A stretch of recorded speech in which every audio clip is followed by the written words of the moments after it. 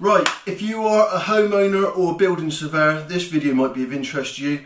It might just give you a bit of an idea of how I do things, and perhaps you do things better. If you've got any tips for me, drop them in the comments below. But if you're a homeowner and you've got a leaking gutter, you've got a blocked drain, or your water is not being dealt with from your roof or your drains or whatever, you get them fixed. If you're a building surveyor, make sure you check these things. A hose pipe, run the taps, because you could imagine the problems that could occur with this, like as in this floor here. So basically I see lots of problems where floors have been repaired and there's other issues afterwards because the actual cause hasn't been fixed. So as a minimum, everybody can check above ground to make sure the drainage is working properly. We're not talking just about CCTV surveys here below ground, but above ground. At the end of the video, there's a load of rot and there's a load of woodworm. You know, catastrophic. You know, this is costing a lot of money to fix. I'm going to do a part 2 video drying it all down, but see if you can name the decay. If you can't, it doesn't matter, because we all know the main thing you have to do is remove the source of moisture, and then we can move forward with repair. So whether it's dry rot or wet rot or whatever, it doesn't really matter. As long as we can fix the issue, we can move forward. But thanks for watching. If you like the video, please subscribe. Right, big drive today, hour and a half to get here.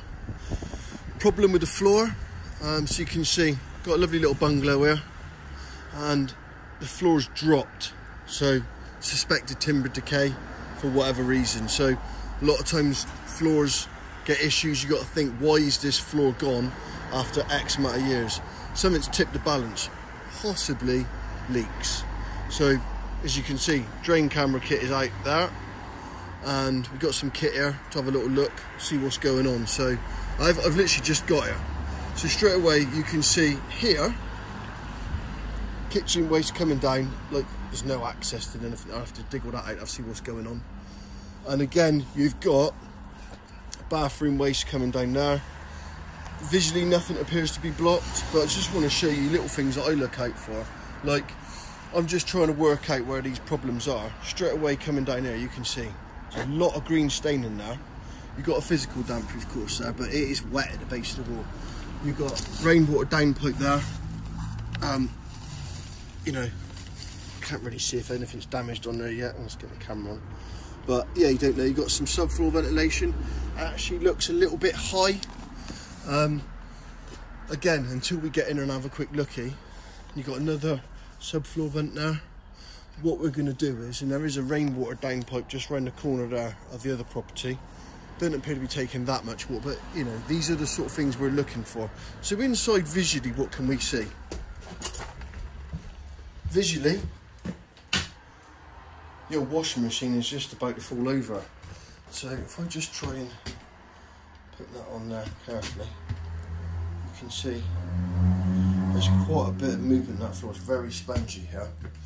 The vinyl normally just keeps these floors together.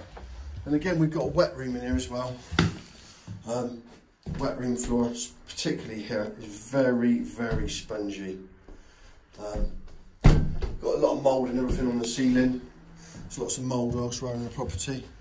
But what you tend to find in a lot of properties, or I tend to find in a lot of properties, you just can't be blinded by the one problem. There's normally multiple issues. So probably going to be ventilation issues here, maybe heating issues, I don't know.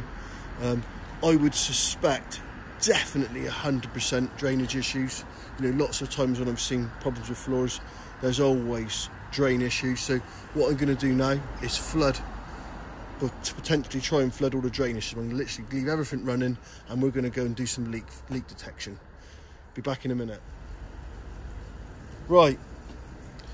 Water's been running roughly now about 10 minutes. Straight away, block drain. This is off it, opposite the wet room. You can actually see here the ground is absolutely saturated. You can see there, the main sort of pathway is down towards this way. Adjacent this floor, very, very spongy.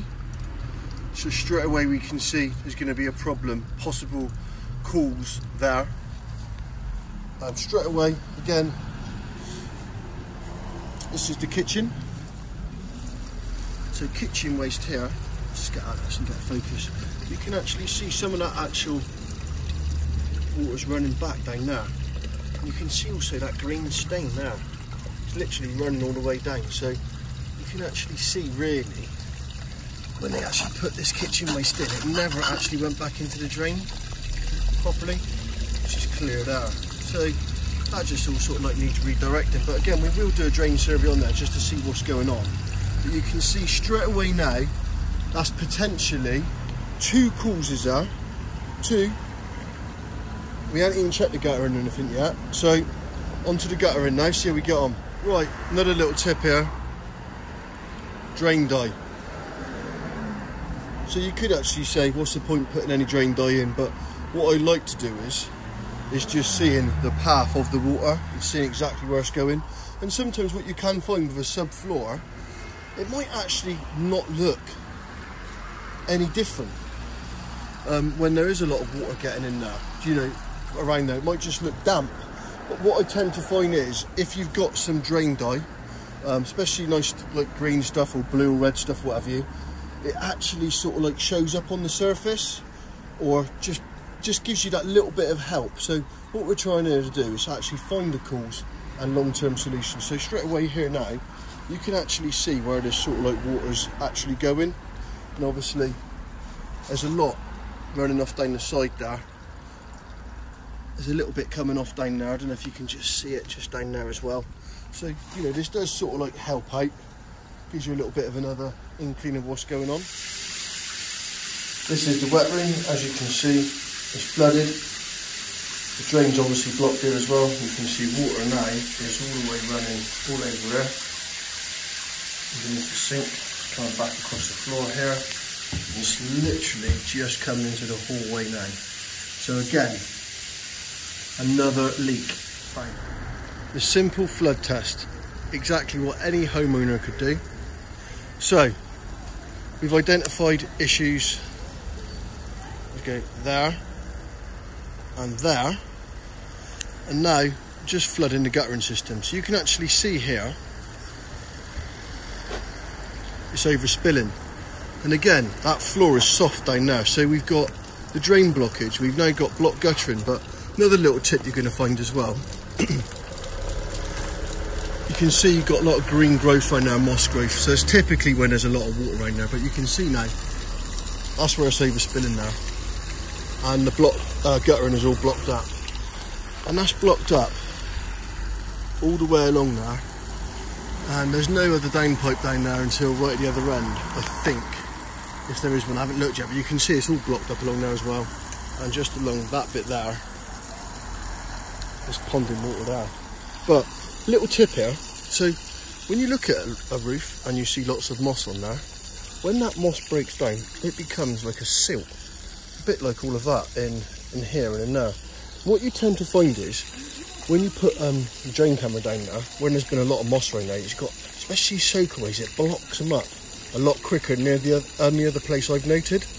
And also, when you're getting that moss and the silt all breaking down in there, that moss is like a sponge. It really, really absorbs water and it stops it from running. And that's exactly what you can see here. Because that is the downpipe just there. You can just see it. And it stopped it. And you will also find this in below ground drainage. So whilst it might look really free running, say like if in here, but actually in the drain below the ground, it could be a problem. So one way you can check this if you're a layperson, possibly, is you could literally, when it's hammering down with rain, you can just stand outside there with your umbrella and see how the ground is dealing around that area with the water. A bit like what I've shown just down there, basically, when we were running the water. You can actually see all around here was sodden, and you'd probably have something similar. But obviously, if there's breakages in the pipe below ground, you're not going to really see that, but you could see the actual water ponding. So straight away here now, you can actually see this has been running now about, I don't know, 10-15 minutes, and you can see there's literally hardly any water coming out of that hose pipe. It's just a hose pipe. It's not like, imagine torrential rain. So you can actually see now how much water must be getting into that subfloor void. Like, it must be an absolutely ridiculous amount. Every time the shower's used or what have you, all that water's coming across there, all that there, all that's running back down here. And also, just another little thing as well. So we've got the waste pipe here. Oh, it's actually spinning.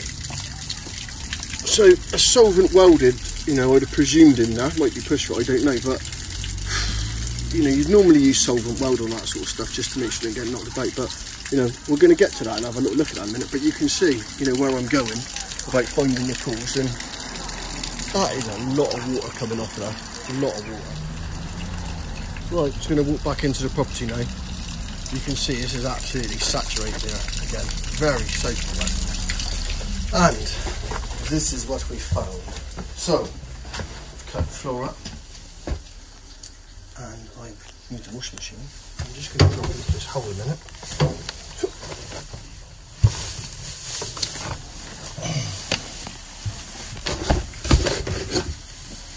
Not very good if you're claustrophobic.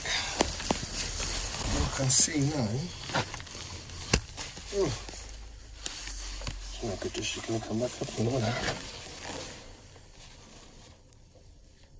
Let's try and focus this in a minute. You can see we have got extensive rot here. And that is all the way around the basement. Sorry, give some floor wipe. You can see it there. Just focus that a minute. So you can see like fern-like growth. You've also got metal pipe in the corner. It's condensating and sweating. There is a lot of active woodworm in there. You can actually see on the ceiling, I don't know where you can see that. So yeah, you can see under the floor here. There's some serious woodworm issues there. You've got another services entry point now. And you can see it's a classic example here because you've got so much thrash from woodworm all the way across those timbers and all in the cobwebs. If you come up here, how clear this is. Try and turn that brightness down that torch a minute. Right, yeah, it is literally everywhere. And if you come across here, like, so you can get a bit of a focus on there. So it's literally like dripping condensation everywhere. The floor's gone completely. You've got some fruit and bodies. That joist over there. But yeah, it's heavy infestation as well, very heavy woodworm infestation. You can also see there telltale cavity wall insulation, so you can see there's two types there, and that subfloor there doesn't appear to be sleeved, which isn't going to help things.